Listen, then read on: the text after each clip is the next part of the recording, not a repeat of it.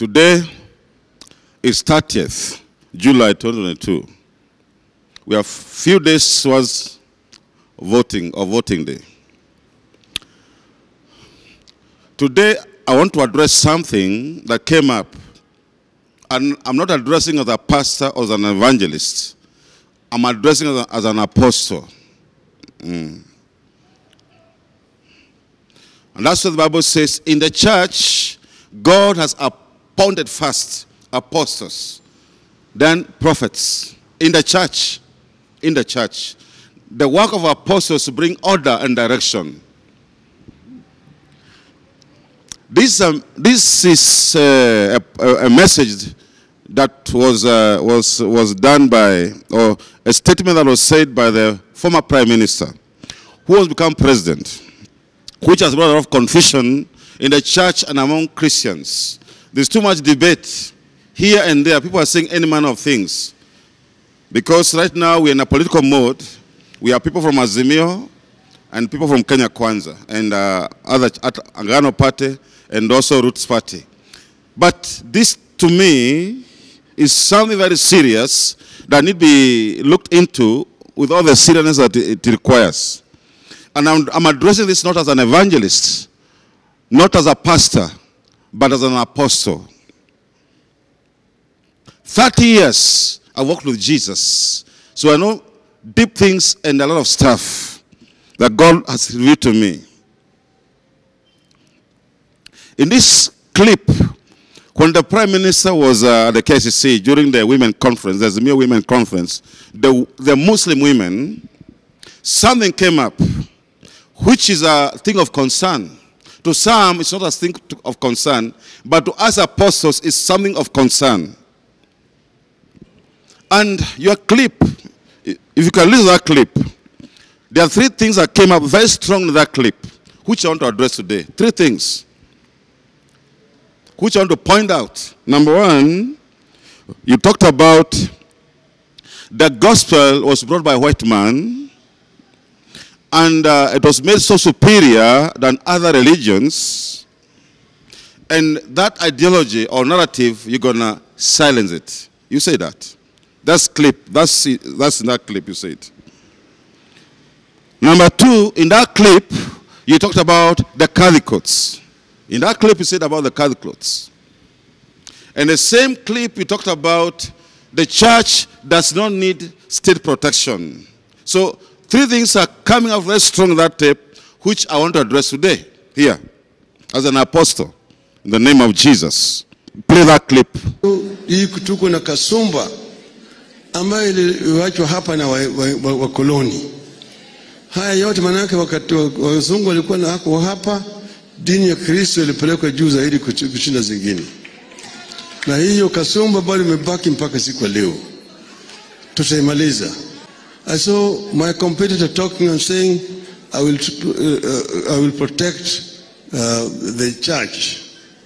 The church does not need to be protected by a president.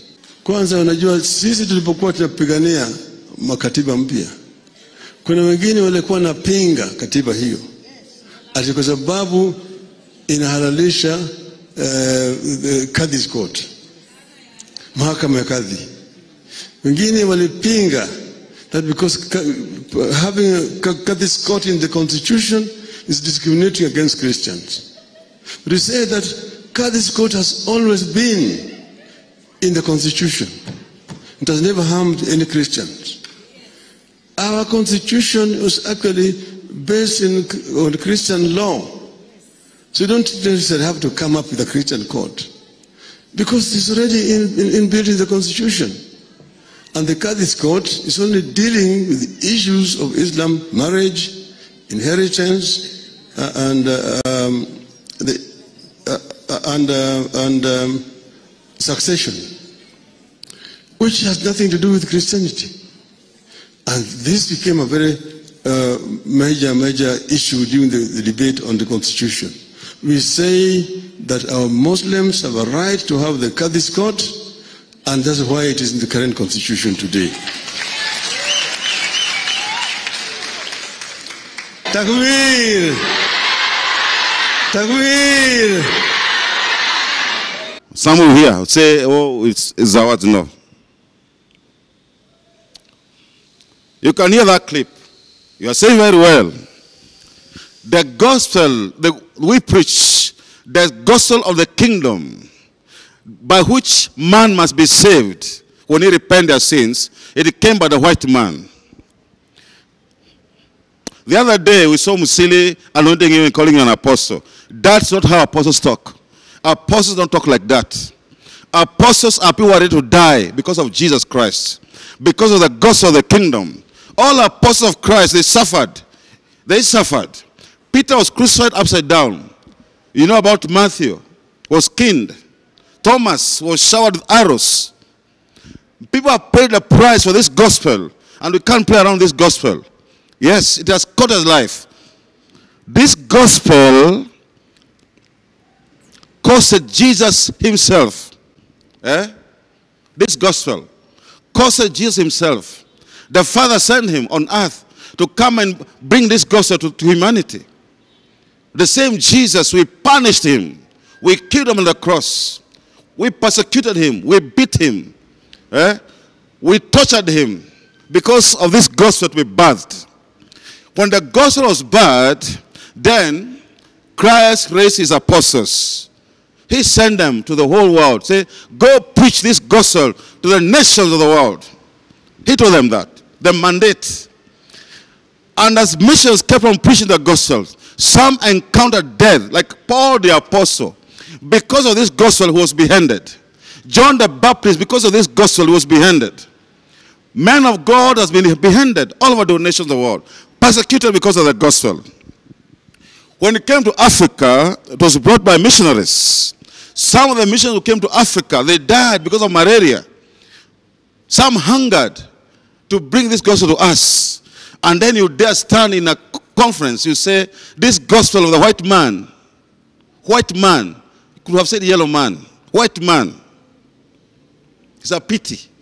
And bishops, pastors, you are there protecting these kind of statements, which has no God in them. We must differentiate between holy things and unholy things. Yes, we have to differentiate between holy things and unholy things. We can't joke around the gospel. You think heaven is happy with the Christians of today, the church of today, the bishops of today? We have to remove politics from the gospel and let the gospel be the gospel. For the gospel is the power of God unto salvation to any human. You are anointed as an apostle by Apostle Musili. You could have stood in that conference of those Muslims and tell them to repent their sins and turn to Jesus Christ. Because after this life, all of us are going to stand before Jesus one day to say our sins, to say how we lived on this earth. Oh yes. So you cannot stand and say the same thing. This is what Muslims say. They say the gospel, the Bible, was not brought by Jesus, it was brought by the white man. The same thing Rastafarians say, that the Bible was not brought by Jesus, it was brought by the white man. I remember Sarah, Madam this Obama in the US. There's a clip, he says something. This is a clip. The presidency doesn't change who you are, it reveals who you are. And the same thing is true of a presidential campaign. So if a candidate is erratic and threatening, if a candidate traffics in prejudice, fears, and lies on the trail, if a candidate has no clear plans to implement their goals, if they disrespect their fellow citizens, including folks who made extraordinary sacrifices for our country, let me tell you, that is who they are. In that clip, she's saying, leaders take serious what they say. Don't think these people are joking. They mean what they say. It's deep in their hearts. It's deep in their hearts. It's deep in their hearts. So, we know very well. This statement you said, they are misleading to the people of God. There are many Christians today who look to you. You go to churches. You say you're a Christian. You are, I don't know, an Anglican. But now you can stand and say, this gospel that was brought, it's a white man gospel that need to be silenced. This one is a pity, even to the church. It's a pity to bishops who can stand and support this kind of sentiments. It's a pity. A pity, I tell you. Oh my God. Oh my God. So, the Bible says very well, Habakkuk 2, verse 4, says like this. He whose soul is not upright in himself shall fail. Read carefully. Read carefully. Read carefully. He whose soul is not upright in himself shall fail. Your words will betray you wherever you go. I tell you, will betray you. If your spirit is crooked, if your soul is crooked, I tell you, it will fail you wherever you go. You say words that will come to haunt you. Oh yes. Because words are a reflection of your heart. Words are you. For example, like me, a man of God. When I say devil, go, the devil must go because that's my word. And the devil knows I have authority on that line. When I say blind eye, see, the blind eye can see because that's what is on my heart and that's my word. When I say disease, go, leave that body, the disease must leave and go. When I say witch, depart and leave my atmosphere, the witch must depart and leave because I carry that authority, that dominion. So we don't play around with words. We don't play around with words. In the spirit world, we don't play around with words. We don't. That's why Jesus said in Matthew 12:37, by your words you shall be justified, and by your words you shall be condemned. Because your words reflects your spiritual condition. Your words represents your spiritual condition. What do you say? When you come to my environment, you say a statement, I will know who you are and where you are. Oh yes. I've been to meetings, I've been to places, you find you are sitting with some sisters, you are talking. A brother comes, one word from the brother, you can tell the brother is struggling with the spirit of lust. One word from his mouth, you just know that brother is struggling with the lust. Are you seeing that? That's what Jesus said. Our yes should be yes, and our no should be no. See Matthew 5:57. But let your word yes be yes, and your no be no. Anything more than this is from the evil one. So, when you say, you must mean what you say. When you say it, that this gospel that Christ birthed, he sent missions around the world to go and preach it. It's a white man gospel. It's no longer what Christ came to do. It's a gospel of white man. You're going to silence it. You're going to silence what man brought, but you can't silence what Christ birthed. You can't. This is a rock. When you fall on it, it will crash into pieces. You cannot. You cannot.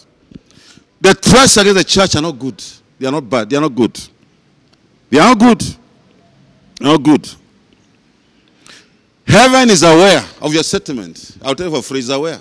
Because some of us, we have reported to God in prayer. Intercessors across the nation, they are praying. Yes, they have reported that matter to God. Somebody is telling, oh God, going to shut our churches. Threatening to shut our ministries. Remember, your own madam said, all these small churches going to be shut down. So when you say these things and we connect to this kind of sentiments, there's danger somewhere. There's danger somewhere. That's why we don't take lightly these kind of sentiments. I don't take them. You know, in the Bible, we have many type of Christians today. Colossians chapter 1 verse 2 says, to the saints, faithful brethren in Christ, which are in Colossae, grace be unto you and peace from God our Father and the Lord Jesus Christ.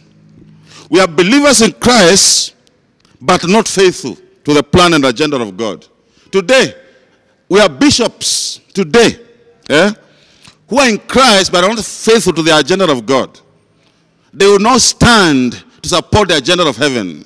Some will say, I'll crush your churches. The same bishops and pastors are still supporting that kind of person. These are bishops and pastors who are not faithful into the agenda of God. Remember, again, the scripture says there was Psalms 12:1-8. Psalms 12:1-8 says there, help Lord, for the godly man ceases, the faithful disappear from among the sons of men. They speak idly everyone with his neighbor, with flattened lips. Today, faithful Christians are diminishing.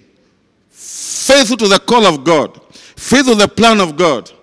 If you cannot stand to defend the church of Jesus, you say, oh, the church of Jesus doesn't need anybody to defend it. You are a liar. Pastor, you are a liar. You are a liar.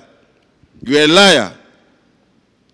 The church needs people to stand by it. And that's why we need faithful men. Somebody cannot be standing to bring policies that be able to bring down the church, and you say, oh, God will intervene. We can stand by that man and God will say intervene. You are liars. Liars. Liars. Eh? God is in need of faithful brethren. Right now, we have come to a place in the word of Christ. The spirit of the Antichrist is on the rise. And one intent of this spirit is to crush churches. To crush churches. You remember, even this city of Nairobi. I think he gathered. What did he say the other day? If there's a clip, he said, churches have lost moral authority. That's what the church has become. They have no moral authority anymore. They have become a transmission mechanism. We are stealing school land. You go to City Primary, look. Go look.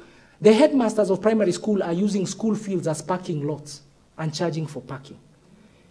We are stealing health center.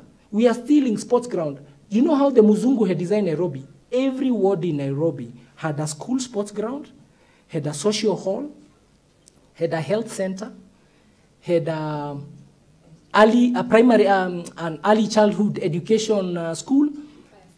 It had a fire station. It had, every ward had that. Today, if you go there, where I live in Karura ward, on the left, was a fire station. You see, who gave that audacity to speak to the church? Did you die for Jesus? Did you die for the churches? Christ is the one who died for the church. You have no authority to say about that. Eh? If the church lost moral authority, you don't cleanse it. It's Jesus who cleanses his own church by his blood. Those lands you're saying they were taken. Most of those lands were given by President Moi. He gave bishops in this city of Nairobi churches. He gave them land.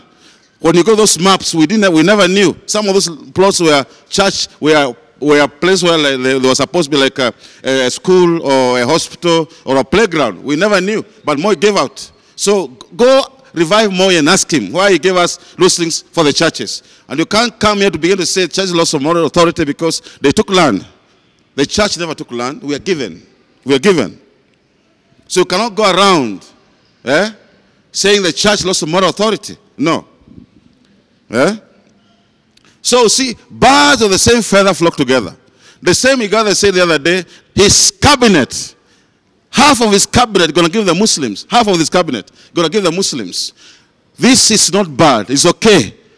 That they are sitting is where policies are made. And the other one, their senior one, he's in a conference of women, Muslim, is telling them he's going to squash that thing of the gospel, that ideology. Something is wrong. Church, writings on the wall. Let those who can understand what is happening now. Apostles fight for the plan of God. We are not fighting for your political party. That's not our work. What is our history as this nation? What is our history?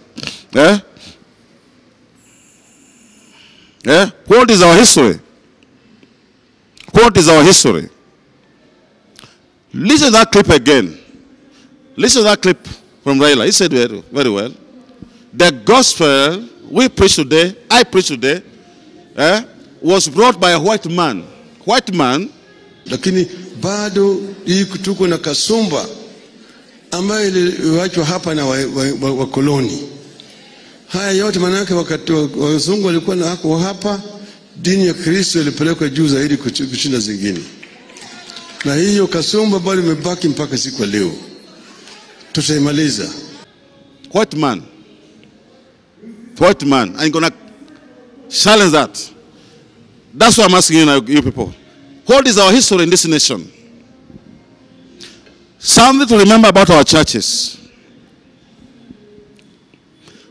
Most Muslims believe we are pagans. Us, we are pagans. They call us makafiri.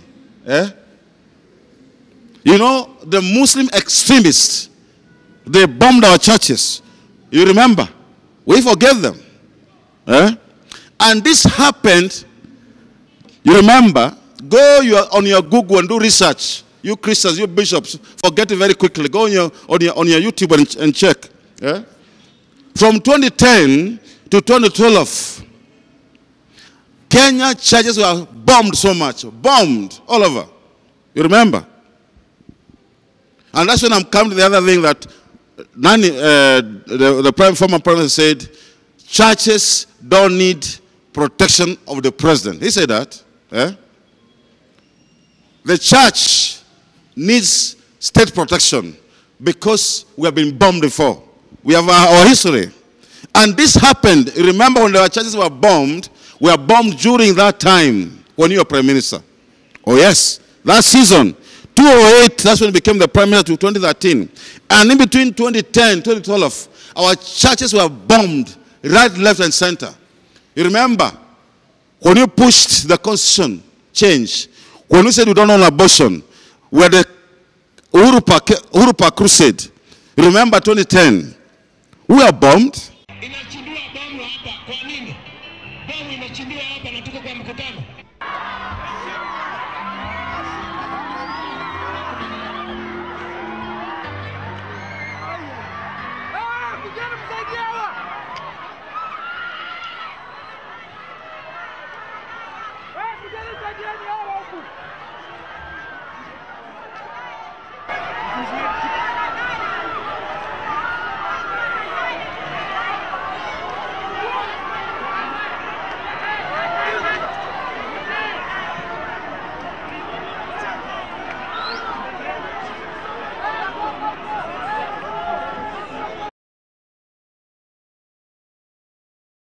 Bloodstains and personal property strewn all over, all telltale signs of what transpired here at Uhuru Park just shortly after the rally organized by the No campaigners. It is suspected that a homemade bomb went off at the grounds shortly after the meeting was over.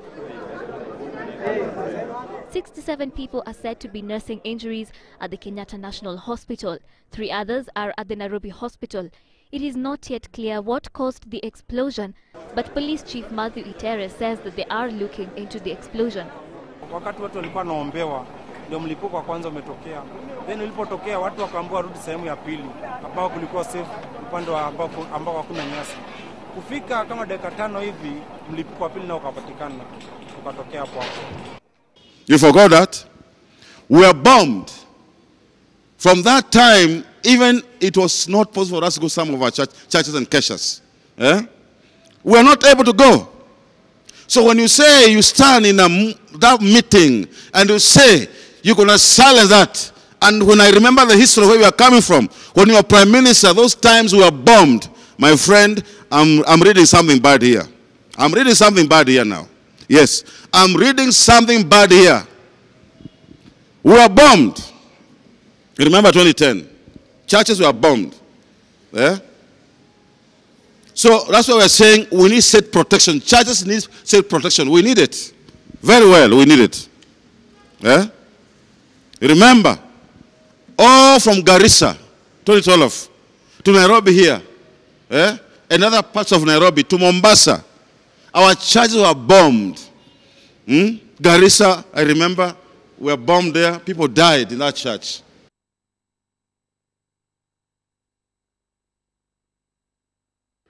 At exactly 10:15 a.m., 2 simultaneous grenade attacks occur in Garissa town in northeastern Kenya.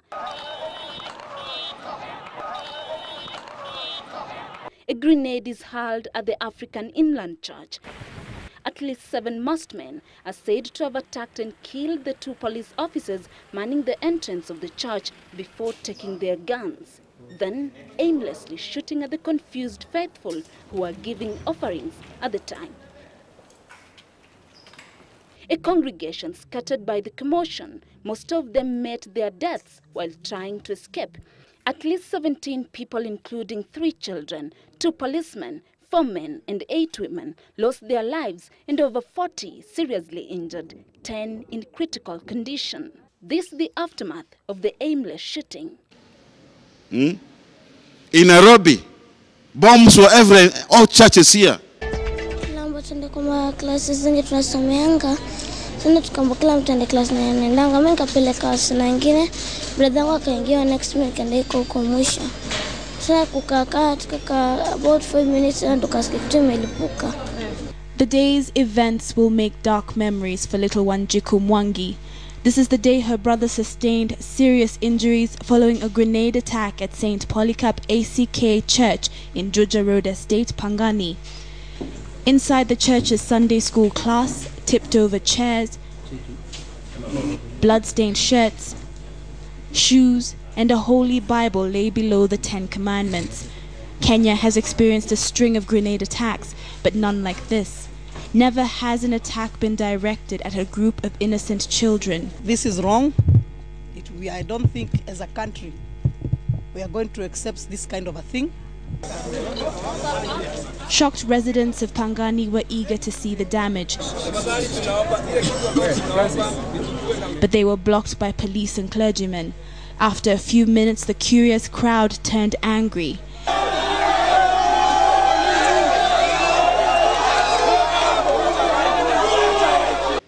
Nairobi, part of Kiambu. You remember Mombasa.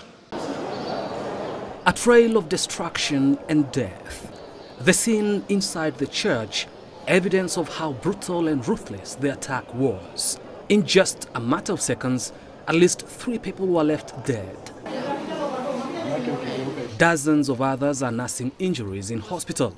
Police now say it was an act of terrorism. As worshippers were trying to prepare themselves for the service, it is alleged that 2 men stormed the church and one of them started firing randomly at the worshippers. Witnesses say just as the Sunday service was about to start, 2 hooded gunmen stormed the church premises and started shooting indiscriminately at the congregation. Police say the high number of bullet cartridges recovered from the Joy in Christ Church indicated the gunmen were armed with automatic weapons. The attackers also tried to raid a second church nearby, but fled when armed police on patrol in the neighborhood appeared. Kofa Mrenje, CCTV.